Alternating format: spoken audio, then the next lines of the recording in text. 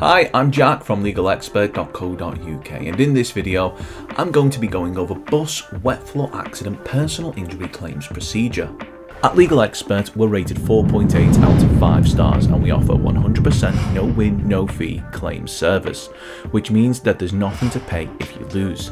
Get the maximum compensation that you deserve. We have specialist solicitors with up to 30 years experience. In order to find out if you can claim compensation, call our free phone helpline now on 0800 652 7676 or visit our live chat service at legalexpert.co.uk. If you have any questions about bus wet floor accident personal injury claims procedure, just leave a comment below. And if you found this video helpful, don't forget to hit that like button and subscribe, as we'll be uploading more content just like this on a regular basis.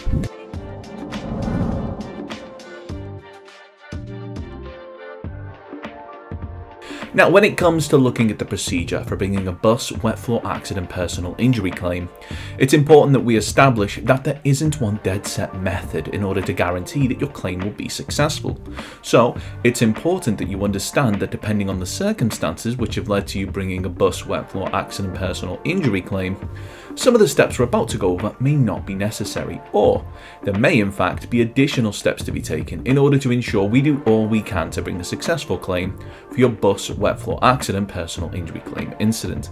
Now, we'll touch upon this a little bit later on in the video, but first let's take a look at the steps that we recommend you take as part of your bus wet floor accident personal injury claim procedure. Ensure your safety. Whilst we're in the business of fighting for those who believe that they're entitled to compensation, in the immediate aftermath of an accident, the most important thing that anyone can do is ensure that they are as safe and as well as possible. This can be done by requesting assistance from those around you. It may be necessary to seek medical assistance in the form of first aid or calling an ambulance. Either way, we believe that it's always important to have your injuries assessed by a medical professional. Gather evidence. The previous point leads right into this one, as the records from having your injuries assessed by a medical professional will count as evidence in helping demonstrate the impact that the incident has had on you. You should also ensure that, if possible, an accident report is completed at the location of the incident as close to the time as the incident as possible. This will be another useful piece of evidence in helping demonstrate what has happened. It's also advisable for you to collect contact information from any witnesses, as well as making a note of if the incident may have been caught on CCTV. Keep track of your losses. When people think of bringing a claim for compensation, it's often just the award for injury that they may think about, but from our experience, the impact of an accident can reach much further than just the injury itself. We've dealt with cases which have resulted in victims having to take time off work in order to recover, or in some cases, they've no longer been able to do their job due to the extent of the impact of the accident. Now, a victim's quality of life may suffer after an accident, and this could result in lasting changes to how the individual and those around them go about their day-to-day lives. An example of this would be if a victim of an accident suffered injuries which resulted in them having to use a wheelchair on a permanent basis. The cost of adaptations to their home, as well as the cost of jobs and services which they previously would have been able to complete themselves but now have to rely on someone else to carry out, may be claimed for. In essence, as a result of your accident, if you had to spend any money that you wouldn't have spent were it not for the accident, or have found yourself the victim of lost potential earnings, you should keep track of all of this. Whilst not everything may be claimed for, it's always better to keep track of everything so that you're not unnecessarily out of pocket for something which could be claimed for. Bringing a claim.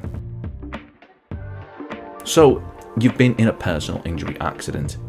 You've had the time to assess the extent that the personal injury accident has impacted your life. You've kept track of all of your losses, and you've done all you can to ensure that there is sufficient evidence to demonstrate that your personal injury accident was caused by the negligence of others.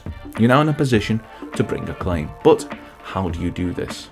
Because of all of the variables involved in ensuring that a claim for compensation is successful, we highly recommend that you rely on the services of a claims expert, one that has experience in dealing with cases just like yours, which is why we recommend that you contact a personal injury claim specialist like ourselves, legalexpert.co.uk.